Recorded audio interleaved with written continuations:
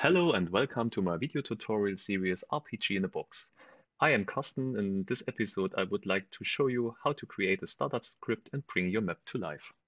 In the last episode, we created our map and want to use it now to start the game. You can start the game by pressing the quick play button in the upper left, and then the prompt asks you to choose a player character. We have Rex, and additionally, we have to use a startup script, which we haven't yet. The startup script describes how our game should behave. So we can open dialogues, do positioning stuff with our camera, but the minimum we have to do is to load our map.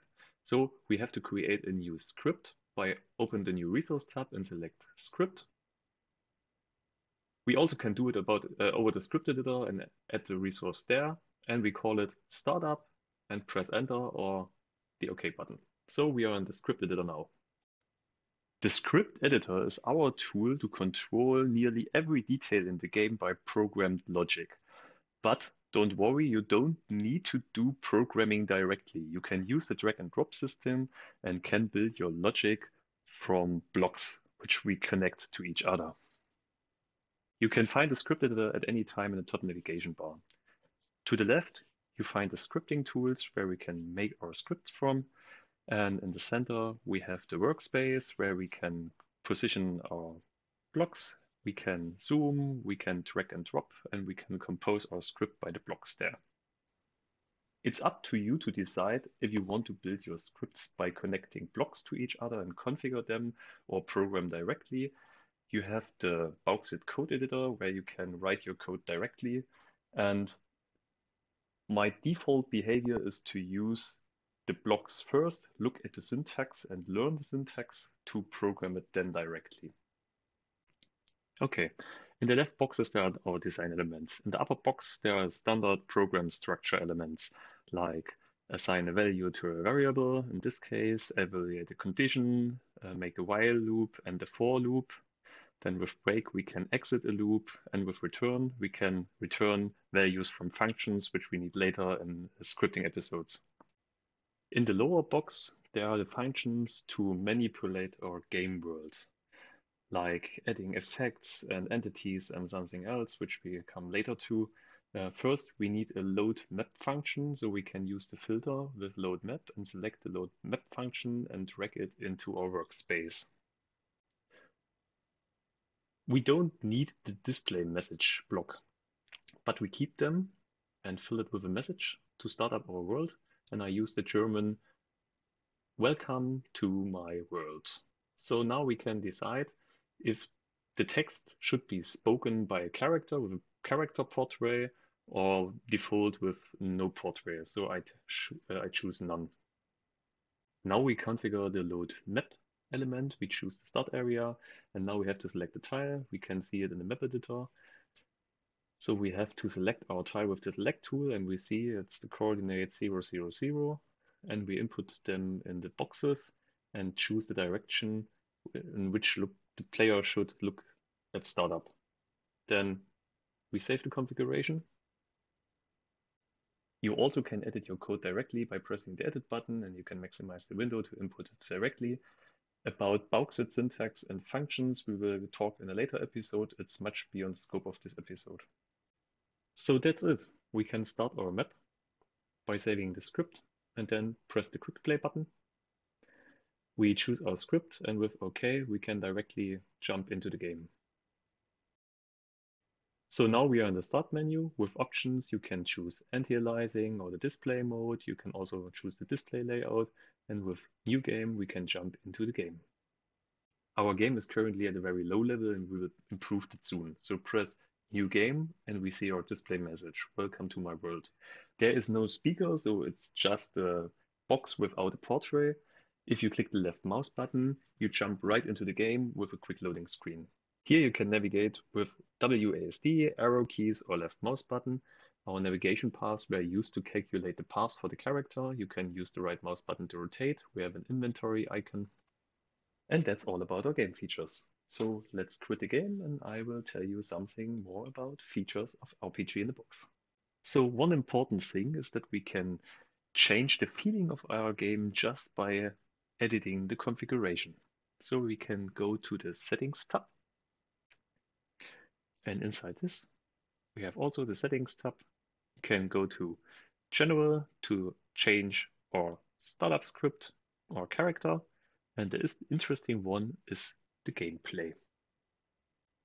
There you can change the camera by selecting the preset to custom, and then you can change the camera type from standard to isometric view, which is a diagonal view between the X and the Y axis. You can choose default zoom, allowing the zoom, change the angles. So we click OK, and now we will try it in the engine. So we are back in the game, and it's changed a lot. So north is in the upper right. The camera angle has changed in the diagonal between X and Y. And our models are also 3D.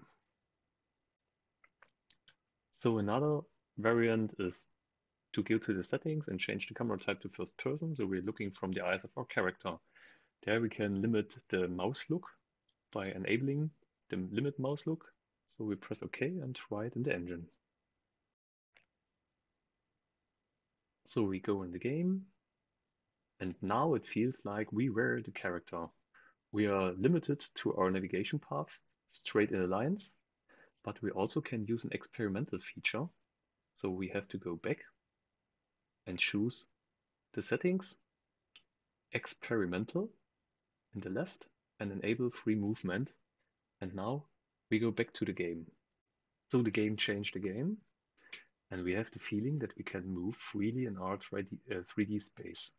So we also limited to the navigation paths and cannot fall from the platform because our navigation paths are limited on the tiles. So go out of the game, and we have other things. In the gameplay section, we can choose lighting modes. So we can enable a day-night cycle with dusk and dawn, and we have to define a preset for day and night. In the mechanics, we can change the action system. There is real time where enemies engage us and attack us, but we also can change this value to roguelike, where we use action points and attack points. I stay at real time. Interesting is the fog of war. I choose a distance of 2 fields, which I will show you next. And I want to save, and I change the camera to a standard view, and I want to rotate by 90 degrees. So I choose this. Next, in the user interface, we have configuration modes for the UI. We can set up a loading screen, which we have to choose from a picture or something else. We have a main menu as standard. We can use a tooling UI where we can select a hammer or an axe. We have a quick slot bar for healing potions and something else, a skill bar like a healing skill for magic points. Then we can show the player health bar where we see our health level, and we can choose the minimap. So I try all, but maybe they are not configured yet. Then we can choose multiple cursors, we can choose sounds for everything, we can choose the localization. Interesting for me is the German one, so I take the German local default and fall back also to German. I show more in the next season, next episodes, and that's it. So we can go back to the game. And now it's quite funny. If we are in the game, we don't see the whole map. Instead, we see just 2 tiles around us, and we have to explore the map. So we can walk and unlock the view to our tiles. Another option is to set the fog of war to fixed. So we lose the information of the explored fields if we leave them. So we can build something like a maze where we can explore the path to the exit, but instead of making a maze, I will build a spiral instead to show you the effects. So we saved the level and changed the fog of war distance to 1 tile, and we'll jump back in the game. So now we see just 1 tile around us, and we lose that. I missed something. I want to change the experimental features to off. I don't like the free movement for this case. So back in the game. So we see one tile around us and we have to unlock it and forgot the information about our level, our map. And you can imagine you have a maze, so you can choose the path to the maze and you can use a scripted action system with movement points and hunger and something else. So that's it for now. In the next episode, we will go to animating. I want winking eyes for my character in the idle state and complete animated movement. And then we will go to creating river with water, floating water, and transparency effects.